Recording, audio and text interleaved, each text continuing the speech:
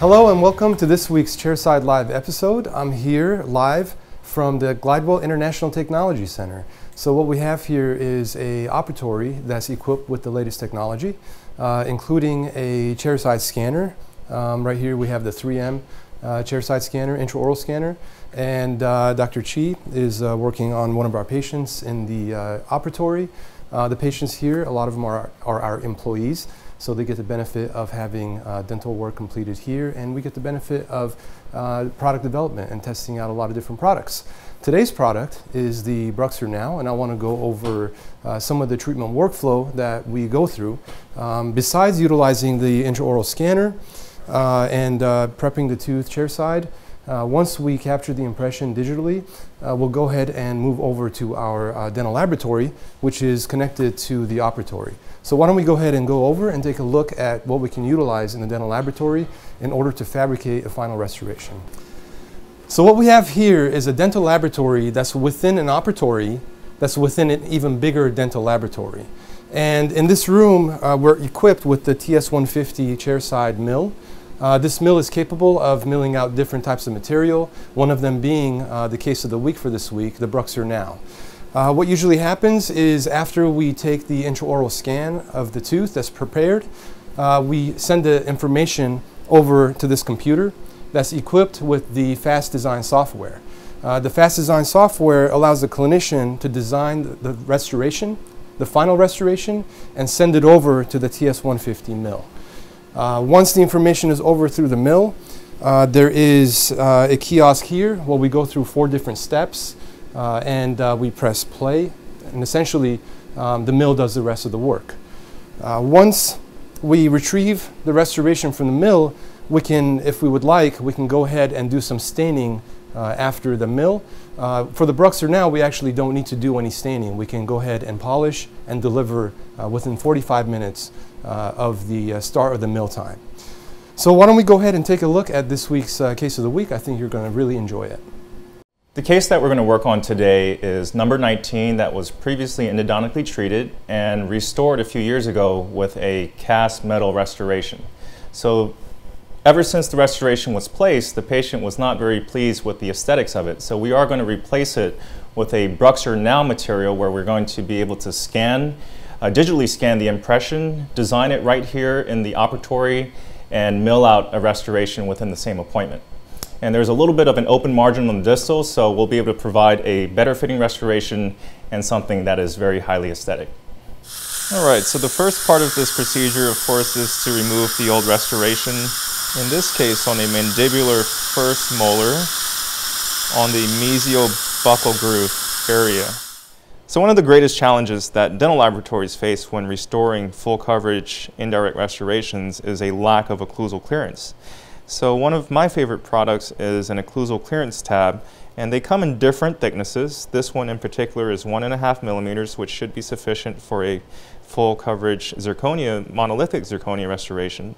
And so for the clearance tab, when the patient bites down all the way into centric, if the tab doesn't pull through, then that indicates there is an additional need for reduction. Go ahead and open, please. Here you can see on the preparation the areas that are marked in red that I will reduce a little bit more to provide space for the material. On the axial surfaces, I like to use a round-ended tapered diamond to provide the proper taper and reduction.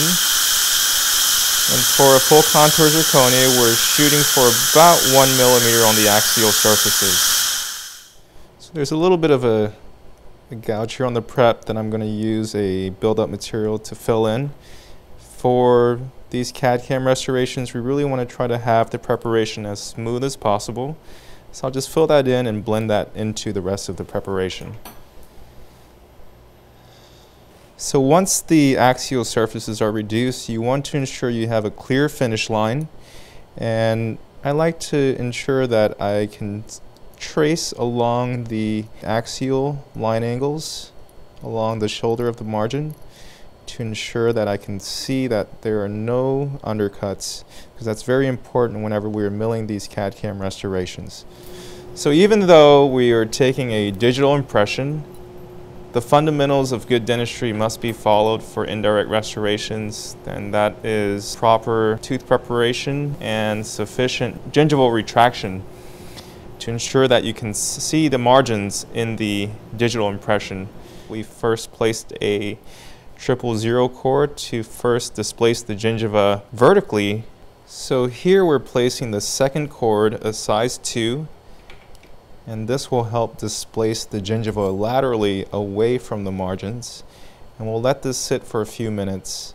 So once the retraction cords are placed, we'll place a copper cap on top of the cord, and we'll have the patient bite down on the copper cap for about 5 minutes. So we're going to go ahead and take the digital impressions using the 3M True Definition scanner. So the first set of scans will be of the preparation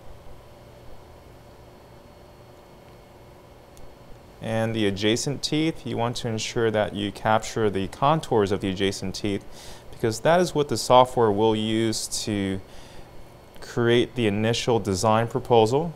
And it's also good for yourself to analyze and know exactly how wide buccolingually, mesial distally to design the restoration. For the second set of scans, we're going to capture the opposing dentition. So for the third set of scans, we're going to acquire the bite registration, and that's simply scanning the buccal surfaces of the prepared area and the opposing teeth, ensuring that you capture the teeth adjacent to the prep, the teeth opposing the prep. And it's also good to get the gingival margins on both sides, because that is what the software will use to stitch the two previous models, the prep and the opposing, together. And this will be sent to our Chairside design workstation. So once the prescription is filled out, the case is sent wirelessly to the design software. On the margin page, you can see if you provide sufficient tissue retraction, you should have a very clear finish line. In this case, whenever you fabricate restorations chairside, you or your assistant is now the one responsible for marking the margins. So digital dentistry really does make you a better clinician by allowing you to see your preparations immediately. You do need to ensure that you can see your margins clearly. Now I may proceed on to the next step, which will be indicating to the software which direction the buccal surface of this design will face. It's just a matter of bringing this arrow, directing that to the buccal. Now I can move on to the next step, where the software is going to look at the adjacent teeth and determine the ideal position and size and shape of our design for this particular case. Here I'm able to move the design buccolingually or up and down. It's pretty much just pre-planning the position of this design. There's not a lot that really needs to be done here, because the software intuitively takes into account the adjacent teeth and decides what the ideal shape, buccolingual position, mesial distal position will be for this case. As far as the contacts goes, we have an option right here where we can edit the contacts to whatever specifications you like. So right here on the occlusal surface, I can see some areas that might be high, and I can dial in any value, and this is in microns, any value for the contacts that works for me. Once I determine a value that works for my restorations, I can pre-select it, and then by a click of a button, the software automatically will adjust all of the occlusal contacts to that desired value. So once the software prompts me to load the material, I'm going to go ahead and retrieve the burr and the milling block from the BruxZir NOW box. Here's our A2 shade. I'm going to go ahead and seat the block into the milling unit. So while the milling process is underway for number 19, one of the greatest benefits to having an in-office CAD/CAM system is you can provide other dentistry for the patient while the restoration is being milled. So in this situation, we are going to replace the amalgam fillings on tooth number 18. So now after about 40-45 minutes, the milling unit is completed, and I'm going to open the cover and remove the restoration from the milling chamber. We have our finished number 19 crown. So after the sprue is removed, I'm going to apply a diamond polishing paste. In this case, I'm using the Diasheen fine version and also a soft bristle Robinson brush. Get a little bit of the paste onto the Robinson brush and apply this to all the axial surfaces. After trying in the restoration, it's important to clean out the internal surface, especially if you're going to bond this restoration in. Here we are going to conventionally cement it. But to clean it out, you can either use a sandblaster using aluminum oxide, or in this case we're using IvoClean, which actually attracts the phosphates from the saliva and removes them from the internal aspect of the restoration. With the IvoClean, you allow it to interact for about 20 seconds and then clean out the excess. Once I seat the restoration, I ensure that the margins are sealed. And we're going to allow a couple minutes for the cement to fully cure. So one of the advantages of using a conventional cement is the ease of cleanup. Once it is fully set, you can just easily tease the excess cement off of the restoration. So today we were able to provide a same-day restoration in the BruxZir NOW and taking advantage of an in-office CAD/CAM system, delivering the crown within the same appointment.